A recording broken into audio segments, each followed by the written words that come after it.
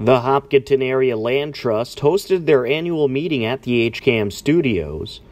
Barry Rosenblum explained what the Land Trust is about. Land Trust is, when we were established in 1994 with the charter, it was to assist in acquiring and maintaining Hopkinton's open space and conservation land. It's interesting, it's a standalone corporation. It's not an entity related to the town government. It was formed by 5 residents of Hopkinton. It's a federal nonprofit and a state nonprofit corporation. And everybody on the board are volunteers. All of the labor and energy that goes into maintaining this trust and its responsibilities are done on volunteer hours from the 9 of us, and some supported by about 8 other land steward volunteers. The budget is funded purely through membership dues and donations that we get annually. Okay? A short excerpt. I've highlighted the main emphasis from the trust mission statement.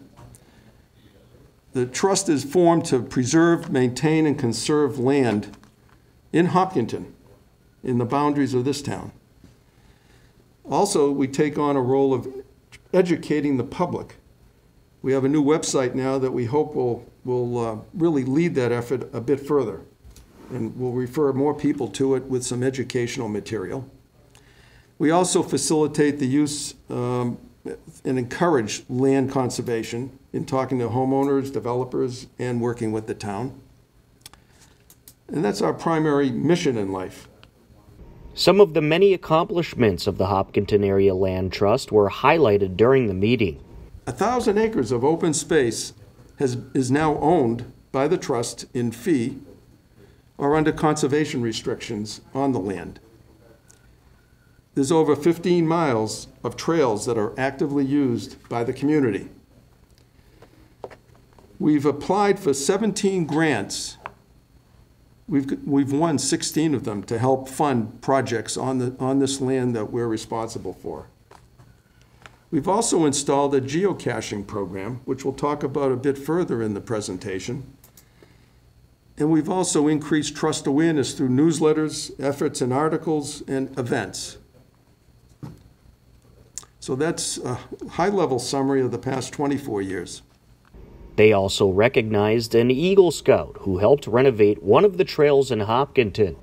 Yeah, sure. What were the highlights for you? So, yeah, it was a tough project. There was a lot of metal debris that we had to clear, especially barbed wire on the trail. That was tough, but we were able to get through it. A lot of volunteers. I want to thank Troop 1 in Hopkinton. There were a lot of scouts there. My troop, who volunteered and helped me get through the project, and especially Halt, and especially Mr. Ferber, was a big help in planning the project and getting the work done. And as for members of my troop, that I especially want to thank, my Eagle Scout coach, Mr. Kimball.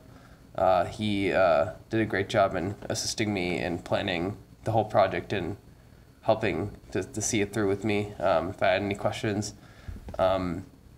And my Scoutmaster, Mr. Packer, was also a great guiding force, and as well as Mr. Dion and Mr. Haskins, who are some parents in the troop that were especially helpful.